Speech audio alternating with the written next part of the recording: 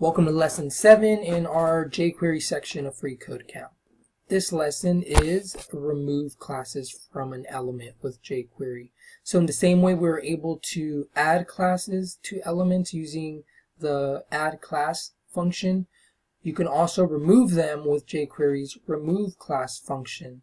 So here's how we would do it for a specific button, and as you can see they use a selector to select an ID target 2. And then they do the .removeClass specifying button default. Let's remove the button default class from all of our button elements.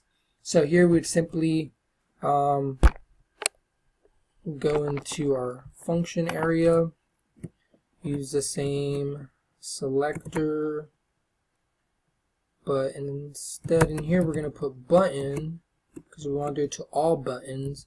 And then we just do our removeClass, and we're specifying. And before I do it, just look at these buttons we have here.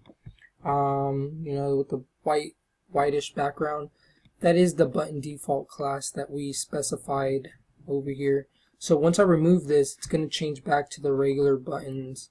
So there's button default, and let me add that T. Let's look at the change. As you can see, it changed back. So that's should be it for this lesson.